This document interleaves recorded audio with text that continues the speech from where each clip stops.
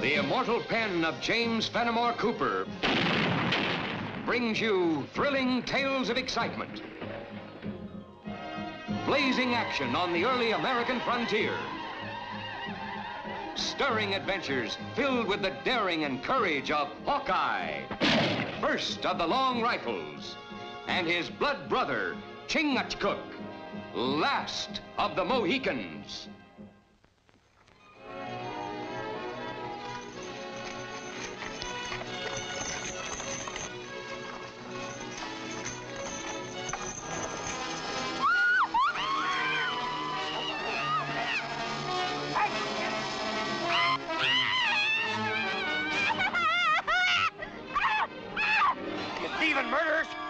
I'll swing from the gibbet. A terrible charge. And dreadful judgment, Squire Palmer. Tolliver. Captain Tolliver. Late of the good ship Fearful, scourge of the Grand Banks. A hand, Sligo.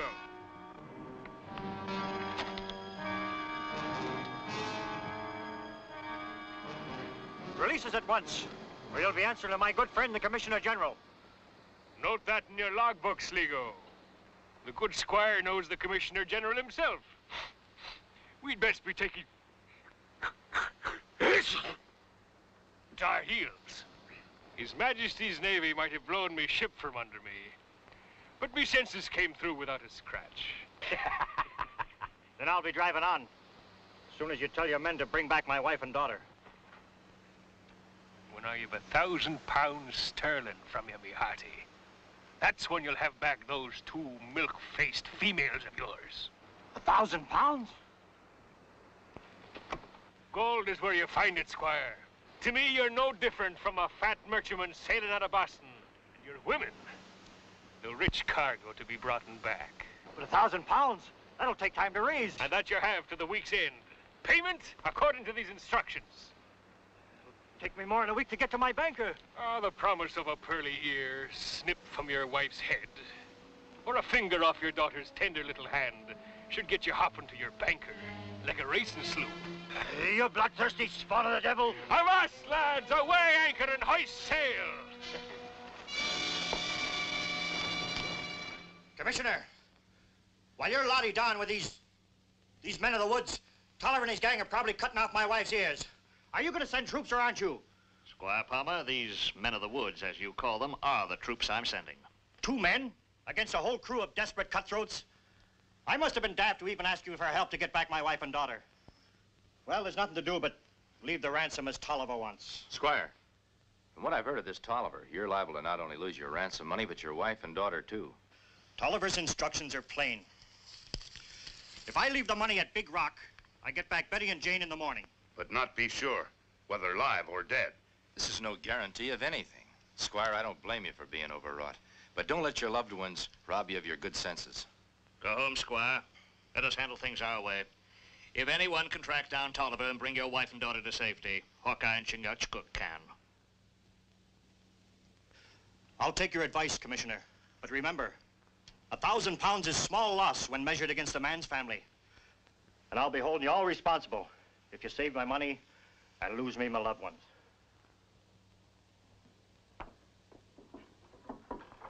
Devilish mission I've set for you, Hawkeye. Needle in a haystack would be simpler to find. I take it that these pins cover the course of Tolliver's piracy. Last week, they attacked a wagon train here. I sent troops, but they found nothing. You know, these pirates seem to be as much at home in the woods as they were on the high seas. They must be fair to middling woodsmen to live in country like that. Those pins cover more than 50 miles of uncharted forest. Take many moons to track down pirate. Then I'm afraid we'd better place the safety of the squire's family in the hands of the Almighty. It's a mighty fine collection you got here, Commissioner. When we capture criminals, we confiscate their weapons. But I'd surrender them all just to see Tolliver's sword hanging there. 4 of diamonds. Shouldn't I have heard of him? You should have. One of the most notorious highwaymen of the past few years. Of course. And he used this here as a kind of calling card. Hmm.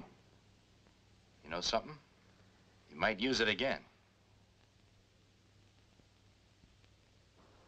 Well, what's it say, Captain? £50 reward for the recapture of a brigand named the s01e Diamonds. 50 pounds! A tidy sum to hold in your palms, eh? While your itching palms are holding it, the Commissioner General will be piping a tune to keep you jigging from the yard arm. I heard something about this lad. I heard tell he was a tricky lubber with his rifle. Well, do you think he's steering his course this way? But if he is, he'll learn soon enough I'll not tolerate any private buccaneering hereabouts. Sligo, you and Hanks, get on to the trading post out to the supplies. But I think next time somebody else should be sent. I'm getting to be fair squirmy in these settlers' homespuns.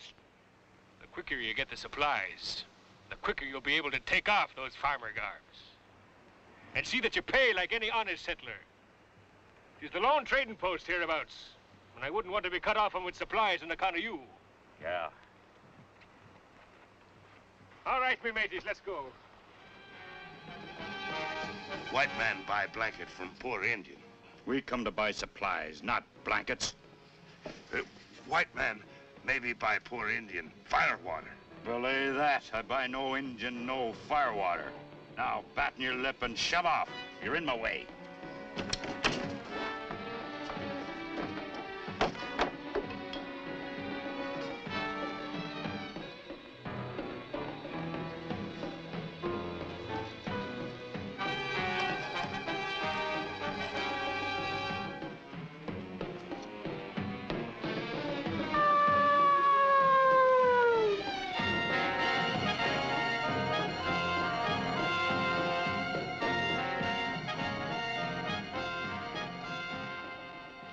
Find a customer?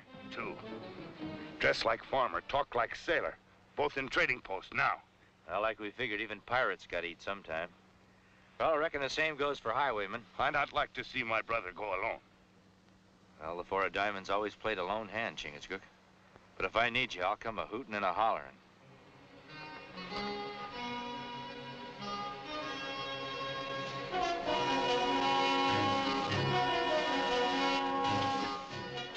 £50.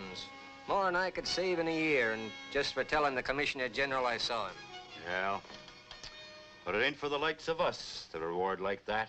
I know what you mean. Money comes to money. Some rich fat burger will be the one to have the luck. Be with you as soon as I can, stranger. If I had a dozen customers like you buying enough to feed an army every month, I wouldn't think twice about that £50. I wouldn't think about it for a minute, storekeeper. Oh, and why not? Man scrapes out a paltry living and Keeps on living by minding his own business. s01e Diamonds. Don't make any sudden moves. You'll all be singing together in Kingdom Come. Now, I need a few supplies. A side of bacon and a bag of flour. Yes, sir. Wait a minute. You gentlemen look like you got most all what I want right in that pack. Put those things in there. You ain't going to get far with this. Judging from the size and heft of them, maybe you're right. But how far I get with them depends on who's going to carry them. Now, I think you get the idea. Let's get going.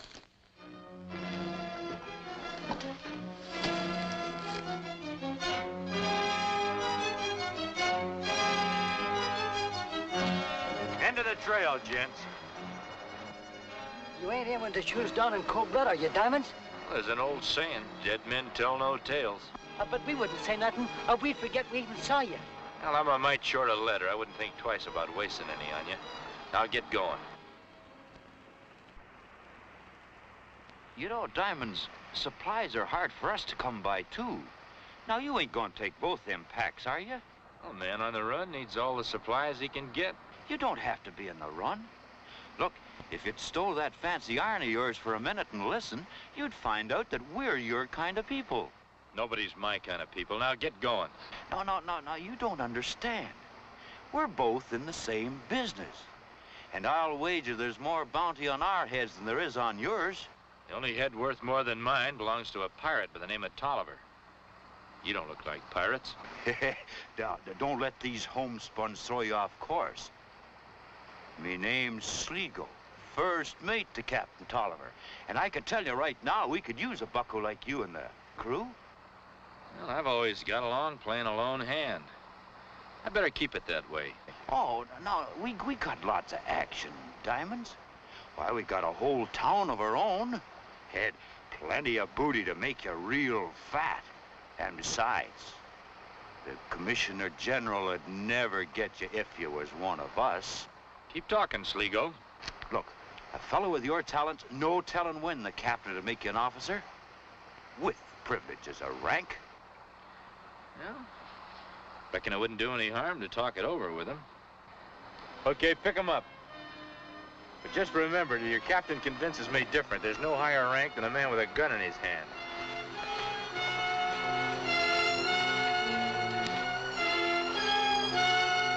That Colin card of yours don't make you the 4 of diamonds in my log, matey. If I didn't know Hank's here, he could bring me some flowers and claim he was the Queen of May. I wasn't too all-fired eager to join up with you in the first place, Captain. Now, if you're doubting my word, I'll just take my leave. Now, hold on there, me bucko. Fake diamonds can be dazzling to those who don't know, till they're made to cut glass. What if I can prove that my diamond's cut sharp and clean? Then you'll put your mark to the crew log and take the oath of the Brotherhood. If, on the other hand, you're not the 4 of diamonds, but the 4 of flush, you'll be buzzard meat hanging from the nearest yard arm come nightfall.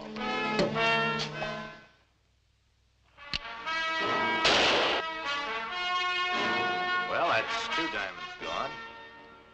Now, just to make it interesting, if you'll set that card edgeways, I'll try to cut it in 2 for you.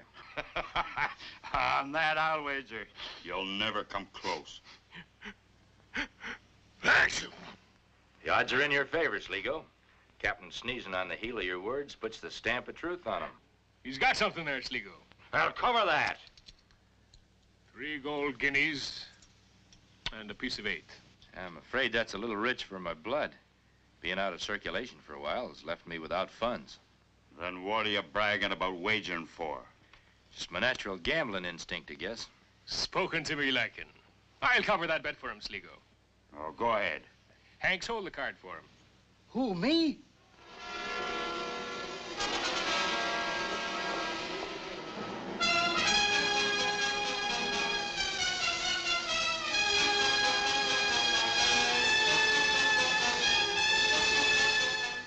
Stop shaking, Hanks. Who's shaking?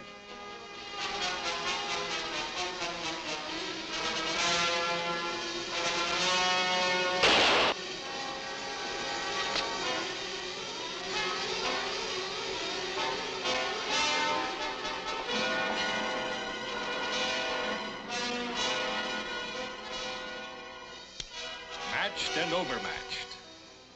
The 4 of diamonds, me lads, come to join our crew. How say? Hey! With me compliments. I never saw better shooting. But then every man each to his own weapon. I agree, Captain. That's why I'm willing to stake myself on this. It's me pleasure to have you sign the oath of the Brotherhood. The book and flag, Sligo. All right, me hearties. Now remember, I'm captain. Any disobedience that's minor, punishment according to Moses' law. 40 stripes, lacking 1 on the bare back. Deny the oath, and it's the yardarm. Man would be just as dead one way or the other. A man of discernment. That's what I've been lacking in my ship's company. Make your mark, or if you can, scratch your name.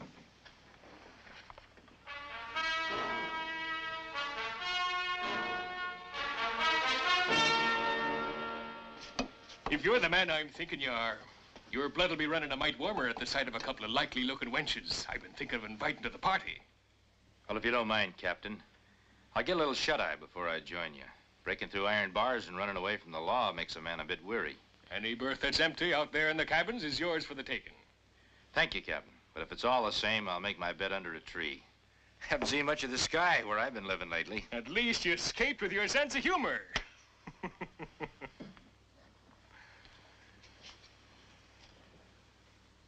Captain,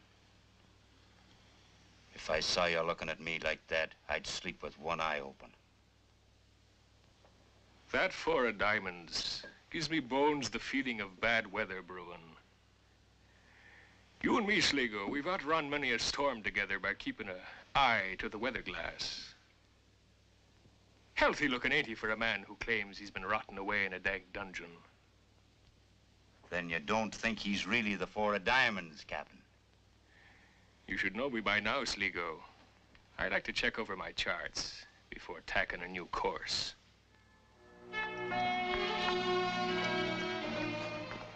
Get to the Commissioner General's office as fast as you can. Tell him Tolliver's hideout's the abandoned settlement by Feather Creek. We need all the men he can spare for to get them women out alive. My brother still act like outlaw? I'm a full-fledged pirate, sworn to a devil's oath. If I don't get back before I'm missed, the Four of Diamonds is going to be the Ace of Spades. I go. Run like wind.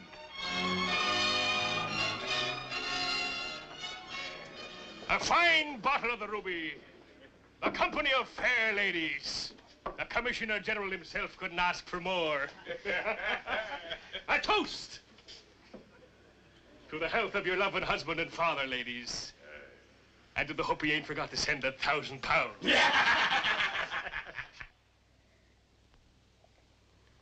But you're not drinking, ladies.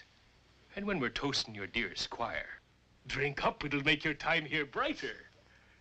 Now, come on now, girl, you needn't move away. And a zip of this will prove to you just how friendly I be. 2 pairs of lips can put the stamp of love on it. You filthy swine! Leave my girl alone. The squire didn't leave the money. You're lying. Honest, Captain. I looked and I searched and I waited, but nary a farthing could I find.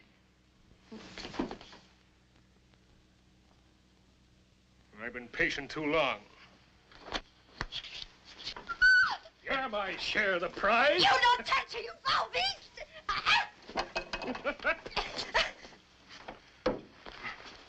You're overstepping your mark, Captain. Mister, you're new here. Interfering with my word can mean the yardarm. I'm just speaking up for what's fair to me and the rest of the crew. The £1,000 might still be on its way. I'm the one who decides what's fair for this crew. All the same, Captain, you got no right to meddle with these women. Nobody tells me what to do and what not to do. I'm the captain here. Even a captain has to hold to the oath of the Brotherhood. And a lubber like you is charging me with a violation. If you want to put it that way, it's right in the articles of the oath. The man who offers to meddle with a prudent woman without her consent shall suffer death. You lubberly sea lawyer, you forgot one thing. Any man charging the captain with wrongdoing has to be ready to fight.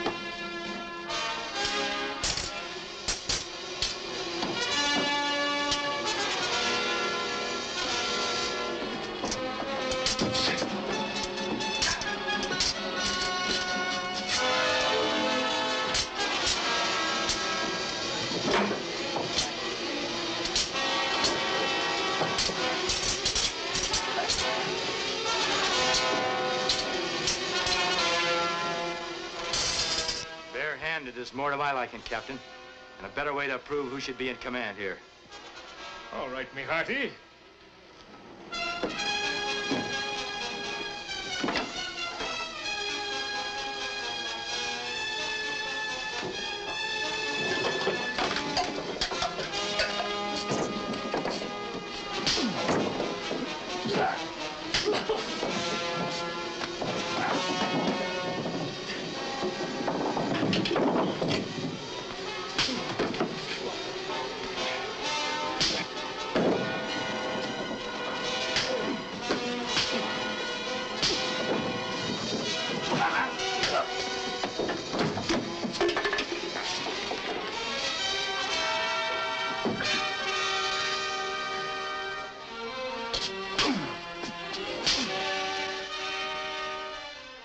You'll heed my orders from now on. A couple of you give them a hand. I'm taking the ladies to the cabin. Ma'am?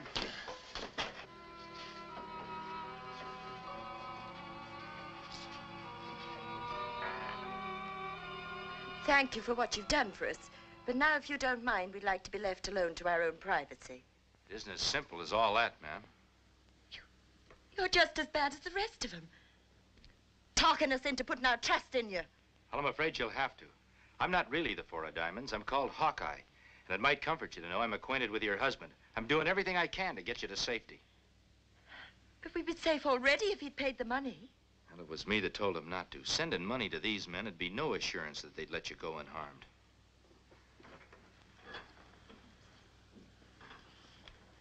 I'm going to call a meeting of all of them. See how far my authority will go. As soon as the streets are cleared of guards, I want you to go out the back way and keep going until you come to a clearing. Wait for me there. You mean you'd send us out into the woods alone? There's nothing out there with fang or claw that would do you the harm that Tolliver and his gang will. You've just had a sample of that. All right, then. We'll do as you say. Good.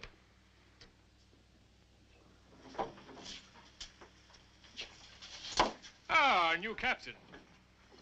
Well, no hard feelings, huh, Tolliver? Of course not. Besides, you bested me in fair fight. And the men will follow the profit trail under any captain. Say they should be standing guard outside. What I've got to say is for all ears. You hear that, lads? Give your new skipper your close attention. Well, that's mighty sporty of you, Tolliver. Man, I think I've got a way for us to collect that £1,000 ransom money. Captain, before you tell us that idea, I'd like to show you something.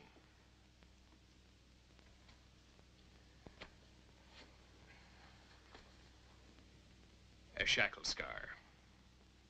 I earned mine tied to the galley benches of a prison ship.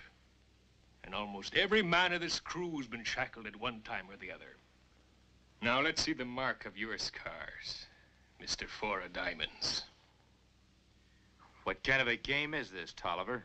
The game of questions and answers. We want to know how you got them ruddy cheeks of yours after having been locked up in jail.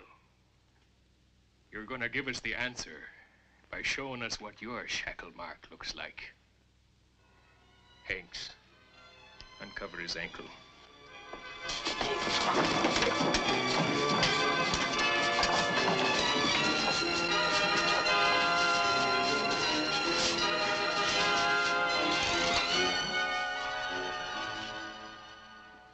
We're going to take you out and hang you to the nearest yardarm.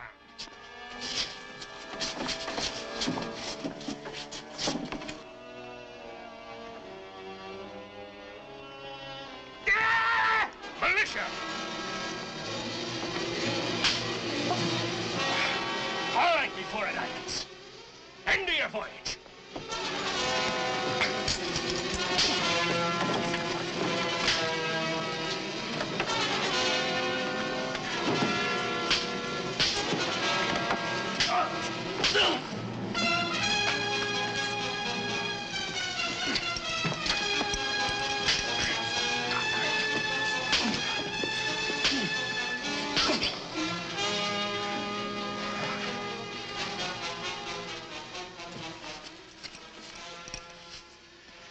There's your Captain Tolliver for you, Commissioner.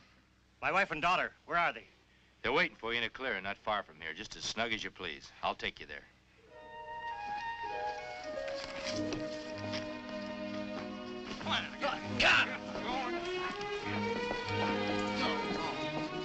Tolliver's sword. Just where I've always wanted it. A symbol of the justice he and his cutthroats so richly deserved. To which they'd never been brought without the efforts of Hawkeye and Chingachgook. You're right, Squire. And thanks to them, honest citizens will now travel the Northwest woods without fear of even seeing a pirate. Oh, they keep eyes open. They see one pirate. Well, come on, matey. Let's weigh anchor and shove off for the woods. Goodbye, Commissioner. Bye, Hawkeye. Squire, ladies.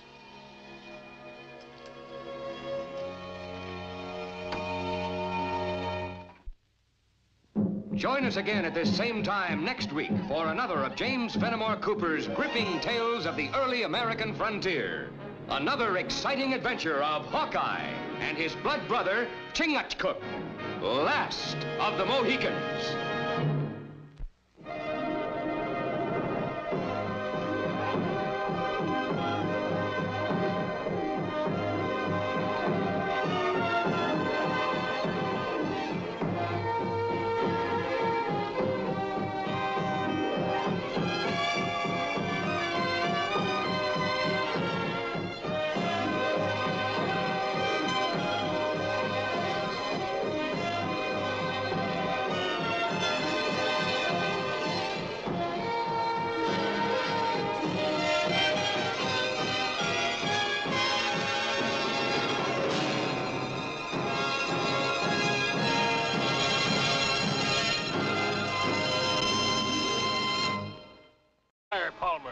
Tolliver.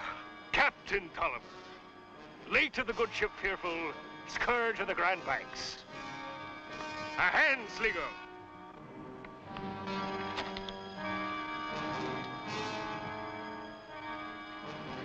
Release us at once, or you'll be answering to my good friend, the Commissioner General. Note that in your logbook, Sligo. The good squire knows the Commissioner General himself. We'd best be taking to our heels. His Majesty's Navy might have blown me ship from under me, but me senses came through without a scratch. Then I'll be driving on, as soon as you tell your men to bring back my wife and daughter. When I've 1,000 pounds sterling from you, me hearty, that's when you'll have back those 2 milk-faced females of yours. 1,000 pounds? Gold is where you find it, squire. To me, you're no different from a fat merchantman sailing out of Boston. And your women, the rich cargo to be brought back. But 1,000 pounds? That'll take time to raise. And that you have to the week's end. Payment according to these instructions. It'll take me more than a week to get to my banker. The promise of a pearly ear snipped from your wife's head, or a finger off your daughter's tender little hand, should get you hopping to your banker like a racing sloop. You bloodthirsty spawn of the devil! Avast, lads! Away anchor and hoist sail! Commissioner, while you're lottie down with these men of the woods, Tolliver and his gang are probably cutting off my wife's ears. Are you going to send troops or aren't you? Squire Palmer, these men of the woods, as you call them, are the troops I'm sending. 2 men against a whole crew of desperate cutthroats? I must have been daft to even ask you for help to get back my wife and daughter. Well, there's nothing to do but leave the ransom as Tolliver wants. Squire, from what I've heard of this Tolliver, you're liable to not only lose your ransom money, but your wife and daughter, too. Tolliver's instructions are plain. If I leave the money at Big Rock, I get back Betty and Jane in the morning. But not be sure whether alive or dead. This is no guarantee of anything. Squire, I don't blame you for being overwrought. But don't let your loved ones rob you of your good senses. Go home, Squire. Let us handle things our way. If anyone can track down Tolliver and bring your wife and daughter to safety, Hawkeye and Chingachgook can. I'll take your advice, Commissioner. But remember, 1,000 pounds is small loss when measured against a man's family. And I'll be holding you all responsible if you save my money and lose me my loved ones.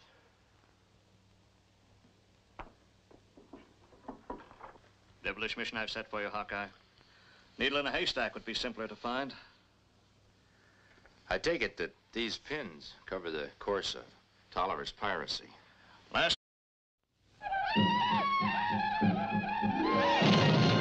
The immortal pen of James Fenimore Cooper brings you thrilling tales of excitement,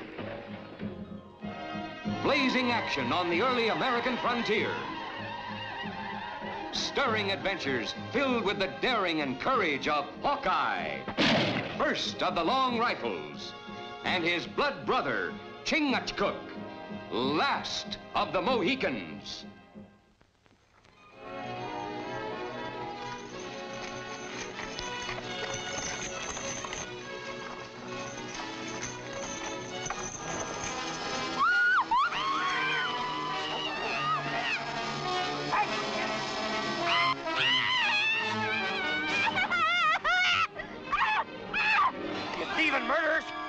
I'll swing from the gibbet.